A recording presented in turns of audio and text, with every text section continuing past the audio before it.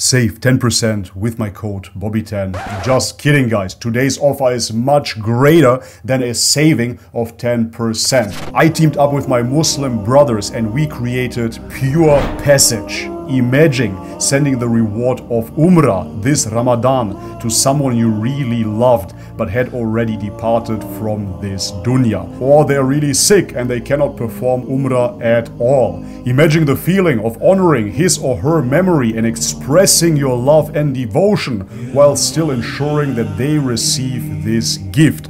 The reward of performing Umrah. As a new revert, I just learned about this, but you know better than me that performing Umrah is a profound spiritual journey that most Muslims aspire to undertake, and you understand the rewards of it. However, for some, this journey can be challenging, especially when their loved ones are sick or have already passed away. At Pure Passage, we understand how important it is to fulfill this obligation for your loved ones.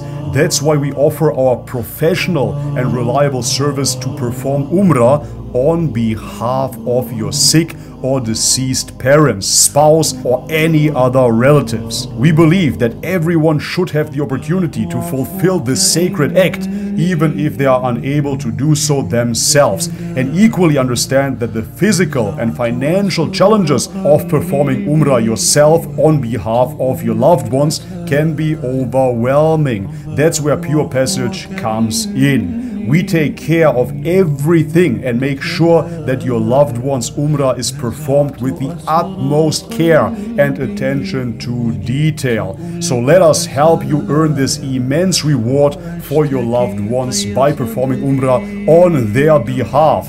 Contact us today and let's make it happen. Bi'idhnillah.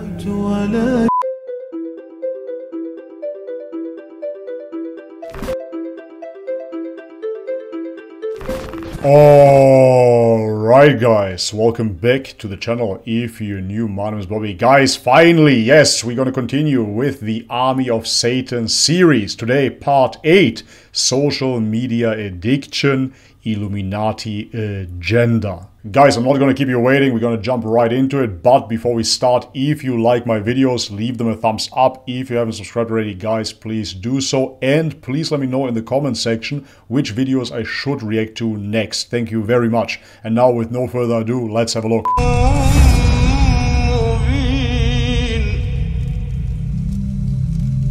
1 billion of us own a smartphone, and we know how addicting it can be. One former Google employee says this is no accident. Indeed, it is by design, and he became troubled by the relentless efforts of app developers to keep us glued to the gadgets. So the goal is to keep us on our devices longer. Why?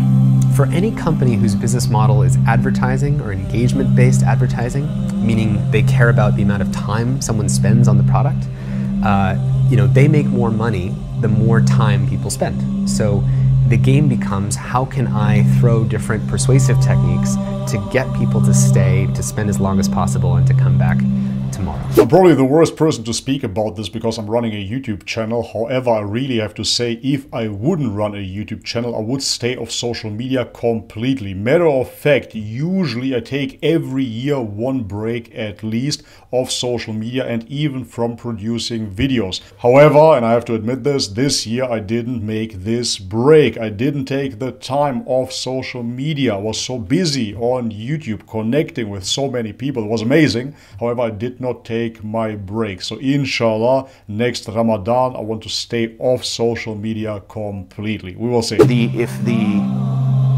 thought process that went into building these applications, Facebook being the first of them to really understand it, that thought process was all about how do we consume as much of your time and conscious attention as possible. And that means that we need to sort of give you a little dopamine hit every once in a while because someone liked or commented on a photo or a post or whatever. And that's going to get you to contribute more content, and that's going to get you, more likes and comments. I mean, it's a social validation feedback loop that it's like it's exactly the kind of thing that a hacker like myself would come up with, because you're exploiting a vulnerability in human psychology. And I think that the inventors creators, you know, and it's me, it's my... Yes, and you have seen this absolutely spiraling out of control. I mean, where are we at right now? YouTube Shorts, 10-second videos, TikToks. It's unbelievable that people do not understand that their dopamine system is being hijacked.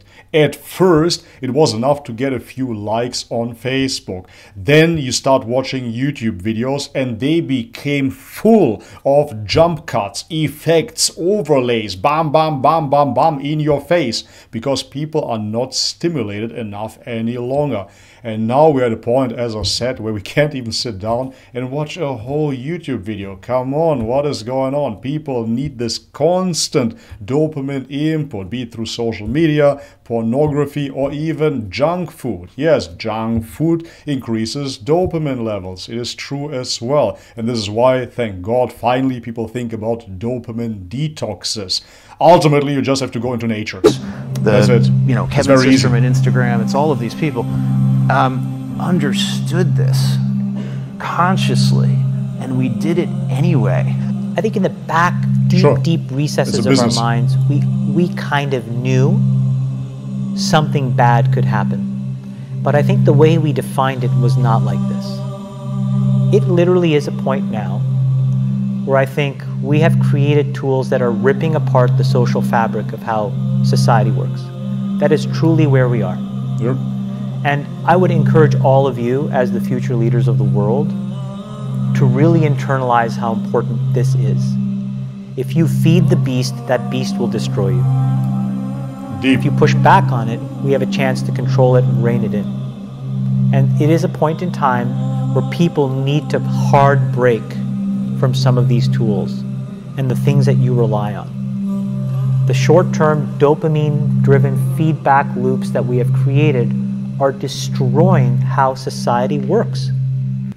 No civil discourse, no cooperation, misinformation, mistruth, and it's not an American problem. This is not about Russian action. Yeah, and moreover, as you said, you're getting those dopamine spikes and therefore you're not motivated to do something with your life. Because ultimately, in nature, in a more natural environment, you would get dopamine hits as well, but they would be much more subtle and they would be bound, directly linked to an accomplishment. So think about this. You go out and you hunt. You've been starving all day. You get a group of men together. You hunt down an animal. And now finally at the end of the day, you bring this prey home. Your family is waiting for you with open arms. Now they're going to cook the meat, etc., etc. So this, of course, a dopamine rush, if you will, but that is bound to direct action. And nowadays you don't need that action. You just click on something and you get the dopamine hit. Same applies, of course, to sexual intercourse. Back in the day, in the good old days,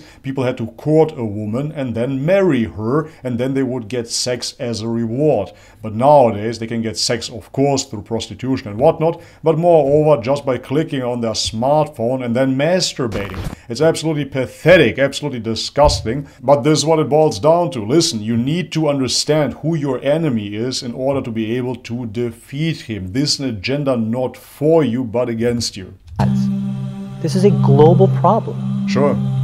So we are in a really bad state of affairs right now, in my opinion. It is eroding the core foundations of how people behave by and between each other. It is due to social media that we have this whole ABCDEFG crew running wild. Don't you understand? Those ideas get fueled on the internet. Those ideas are spread on forums, on TikToks and whatnot. Those ideas are not natural, but they're infesting the minds of the young people. I don't have a good solution. You know, my solution is I just don't use these tools anymore. You know, bad actors can now manipulate large swaths of people to do anything you want. It's a really, really bad state of affairs. And we compound the problem, right? We curate our lives around this perceived sense of perfection because we get rewarded in these short-term signals, hearts, likes, thumbs up, and we conflate that with value and we conflate it with truth. And instead what it really is fake, brittle popularity. Yep. That's short-term, and that leaves you even more, and admit it, vacant and empty before you did it. Depressed. You don't realize it, but you are being programmed. Yes, absolutely. This reminds me of a parable of Jesus from back in the day in the Bible, where he said the slave is freer than any of you, and the slave is freer than the rich man, because the slave has one master. However, the rich man has as many masters as he has vices. And this is what it boils down to. Addiction, of course. If you have addictions, you're indirectly worshipping those addictions. You will never be free. This is why Islam is the solution. Yep. Yes. To control someone through social networks doesn't necessarily mean that you have his videos or pictures. No. Rather, you can also put some programs on those social medias to change his behavior, to destroy his morals and beliefs, and to take him away from the real values of his life. This is what they are doing with you. They make your mind busy with these things so that you don't have any time for other important issues. Or in other words, they make you a slave of the system through these networks. And through those specific tools, Shaitan steals your time, because there's almost an infinite scrolling tab which traps you and sucks your lifetime. In fact, you're sitting alone, busy with those networks, and think that you're connected with the entire world. That's how they divided the community and ruled the societies. The Prophet ﷺ says in the hadith, لَن تَزُولَ قَدَمَ عَبْدٍ يَوْمَ الْقِيَامَةِ حَتَّى يُسْأَلَ عَنْ أَرْبَعٍ. The feet of the son of Adam will not move, will not go away to anywhere until the person, he or she, are questioned about 4 things. عن عمره فيما أفناه. About his or her life, how they spent it. As many of these people who become so addicted to social media and become like, oh, I have 5,000 followers. You know, they start having a sense of false accomplishment. You start talking to them after 5.5, or as the report said, 9 hours a day of being on the internet or social media. You ask them, what have you done for your daily life? What positive thing did you do for your family, for your children, for your parents, for your neighbor, for the ummah in general? And they have a sense of, you know, I posted something on Facebook and I got 200 likes. And they walk around like they have done some real serious accomplishment. Yes, that's very correct what he said. It brings us back to what I mentioned previously, that you don't really have to accomplish anything anymore, but you're still getting this dopamine hit. Moreover, by getting those likes and getting the clicks and whatnot, people really believe that therefore what they're saying is correct. I'm getting more clicks, therefore it is right. But if you look, and I don't want to post them here, if you look into YouTube and you check which videos have the most clicks, man, they're the filthiest videos that you can imagine. It's a miracle that they are on YouTube. Actually, it is not, of course. If I would upload something similar, I would get demonetized, deplatformed, banned, shunned for life. However, there is an agenda at hand, of course, and those videos that are being promoted that generate the most clicks have the least amount of value. Quite the opposite, they're the filthiest one that will obstruct your mind. So you really have to understand that it is an appeal to majority fallacy. Just because you have more followers, more clicks, doesn't mean that you are generating something of value. Quite the opposite. In this day and age, the blind masses will click on all kinds of stupidity, ridiculous, disgusting, trash videos. So ultimately, to really understand the truth, you have to go against the blind mass. Amazes me, man.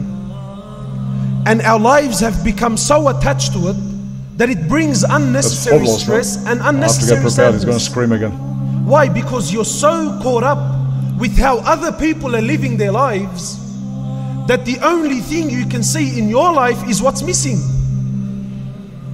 And you stop seeing what you have. And really, I find it interesting, and again, forgive me, now these are just my personal, have we become so shallow that I need to let the world know where I am, what I'm eating, where I'm going, and who I'm with? Yeah. And have you become so shallow that you need to follow people now? I don't understand, like people take selfies. Just had lunch. Wallahi, you know, look, it's funny, but wallahi, you don't understand the effects it has on individuals, even marriages. Sure. And I'm telling you, and maybe this is a bit extreme, but I believe that people are living a lie. No, it's not extreme at all. Girls who take these, even guys now. What's the pose called? When you do this duck face. What? I don't know what it's called. But anyway, so, people who take selfies and then put it up on the internet, I find it amazing. If you're so sincere, why don't you take a photo as soon as you wake up in the morning? While you still got those things in your eyes. No, the picture is selected. Of course. The picture is selected. And I always take moreover, for me it was so crazy when Instagram started. People started posting bikini pictures. Super weird, even from a Western standard. Because I remember back in the day, if somebody would show you their family album, they would show you some pictures and then the beach pictures. Yeah, we're in a bikini here. And they would just fast forward, of course, not show you those private pictures. But nowadays, if you click on Instagram, honestly, you can't even be on Instagram without sinning with your eyes. It's absolutely impossible. I, for example, like to check out motorbikes. So I check out a motorbike, check out a second motorbike. All of a sudden, I see a naked woman sitting on that motorbike. It just spirals downwards. So what it boils down to is the loss of shame. People are not ashamed anymore to show themselves naked on social media. This prostitution. But they're not understanding it because they're not standing on a street corner. They're taking those pictures from the comfort of their home. And Instagram, etc. just warmed those people up to this. Ultimately led to OnlyFans. Now you have people, regular people, man, prostituting themselves, doing all kinds of filthy acts on OnlyFans. And now they're saying, don't kink shame me. Up until now it was fat shaming, body shaming and whatnot. All of a sudden it's kink shaming. So if you have some sort of fetish, you can live that out openly now. And they do not see what's wrong with it. It's absolutely insane. I've seen certain YouTubers that I thought are just normal people. All of a sudden turns out they all have OnlyFans. And they are family YouTubers. So the mother has an OnlyFans, the sister has an OnlyFans, the brother has an OnlyFans.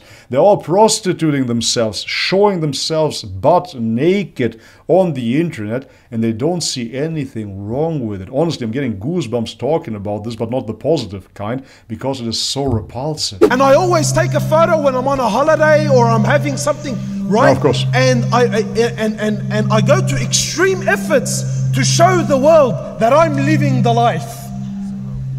But in truth, you're not living the life. This is the guy there scrolling on his phone. You're efforts to show the world that I'm living the life. He's talking about social media and this guy is scrolling on his phone. But in truth, you're not living the life. You're a human being like everyone else. And what tends to happen is, and really, wallahi, I say to people, even if you are happy, don't show it to the world. Because people will start to hate on you, they will start wishing to have what you have, and they will start wishing that Allah takes what you have and gives it to them. But my brother and sister, Allah didn't give you that. Allah says, I'm not going to question you on things I haven't given you. Why do you make things difficult on yourself? Brothers who drive around all day, working all day, looking at every woman that comes his way, admiring and lusting and Allahu Akbar, and comes home and he says to me, man, I'm sick of my wife. Yeah, of course you're sick of your wife. Had you spent 10% of the time you spend looking at other people's women, had you just spent that time looking at what Allah gave you, maybe you would appreciate her as well. No, that's good advice, man. But you don't. You're looking at the things that don't belong to you. You look at things that are not yours. You're trying to live the life that is not yours. Wallahi, just live your life. The social networks are one of the biggest fitnas. They're just consistently portraying what life could or should or would be, is supposed to be, and this is why people cannot concentrate on their own lives anymore. Even if you look at reality shows, the Kardashians and whatnot, people always aspire to be somebody. Back in the day it was the royal family, and they cannot let go. And nowadays we're at a point where you have normal people, regular average people, not celebrities, on social media showing their lifestyle, beautifying it, and all of a sudden people get the idea they have to be just like them. Yes. Because they are the easiest way for your enemy to manipulate you and to take your whole attention on meaningless desires. Yeah, bro. And this is what Shaitan loves the most. Just take in mind that whenever you post something or write something which reflects immorality, a great number of people will see and read it. And when every individual sees it, there will be a sin deposited in your account. Yes, and moreover, you don't only have to post immorality, but even if you look at it, please keep this in mind. I've seen so many people, so many men posting and giving those social media women attention. Many comments are even negative. People say, oh, why do you expose yourself on the internet? Guys, listen. The only way to get rid of that filth is by not clicking on it, not looking at it. It is not only about what you are posting, it is about what you are actively watching, what you are putting your attention on. If you look at such filth, it will generate more clicks. You are part of it. And because it generates more clicks, those women will produce more content. And you will be responsible for that in front of Allah subhanahu wa ta'ala. For sure. You know, subhanAllah, there's a word that we might say and only the people here could hear it. But there is a word that you might or we might type on the internet and you don't know, you have no control how many people will read that, how many people will actually see that. You know, it's not only what we say with our tongue, because what you write somebody else is gonna read, what we write somebody else is gonna repeat. For sure. You know, we've seen people in Muslim countries leave Islam, become atheists as a result of engagement with social media like Facebook and Twitter and chat rooms. They go into a field of fitna that they are not equipped with knowledge to combat. Also, when you like a post which contains immorality, this like will cause the database of that social network to push the content to a greater number of people. Like, dislike doesn't matter. Now just imagine click how itself. big your sin will be if you like or share those contents. Sure. Just watch them is enough. Not only liking and sharing. I don't.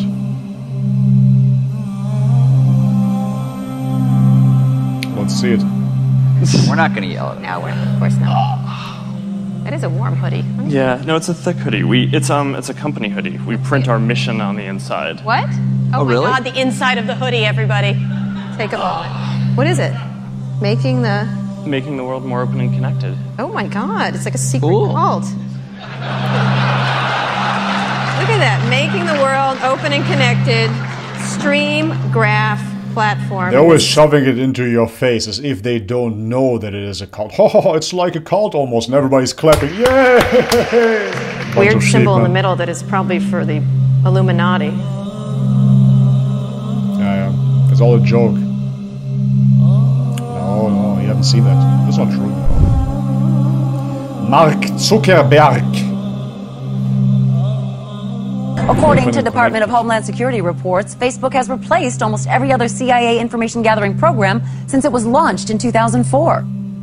After years of secretly monitoring the public, we were astounded so many people would willingly publicize where they live, their religious and political views, an alphabetized list of all their friends' personal email addresses, phone numbers, hundreds of photos of themselves, and even status updates about what they were doing moment to moment. It is truly a dream come true for the CIA.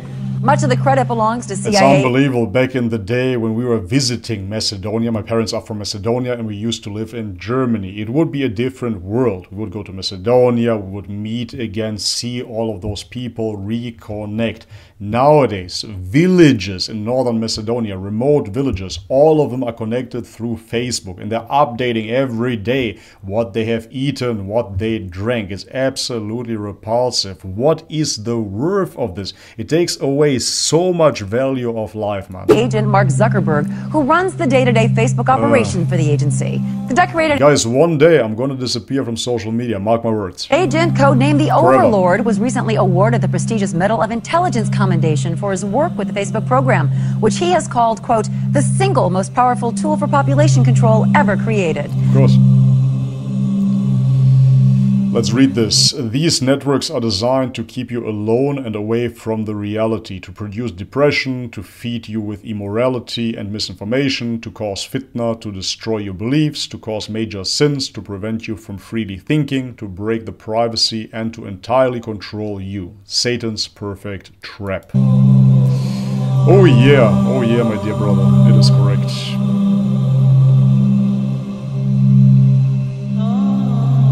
And of course, the mask itself is something enjoyable, something light. Don't worry about it. Just click on it. Put your time for real values and don't let Shaitan steal it. Yeah, this is always heartbreaking when I see kids with smartphones, man. Or tablets. Save your innocent children from this trap. Please do. The Prophet ﷺ says, imagine the moment of death where the tongue becomes so heavy and you can't say subhanallah bihamdi. You cannot, we spend so much time on social media, and what's strange enough is that subhanallah, many of us have the Quran on our devices, yet the day and the 2 and the 3 go by and we don't open the Quran. ألا نخاف أن يكون هذا حجة علينا يوم القيامة. We should be scared that this app, the Quran app that we have on our cell phones or our iPads, will come on the day of judgment. The Prophet ﷺ on the day of judgment will complain to Allah subhanahu wa ta'ala.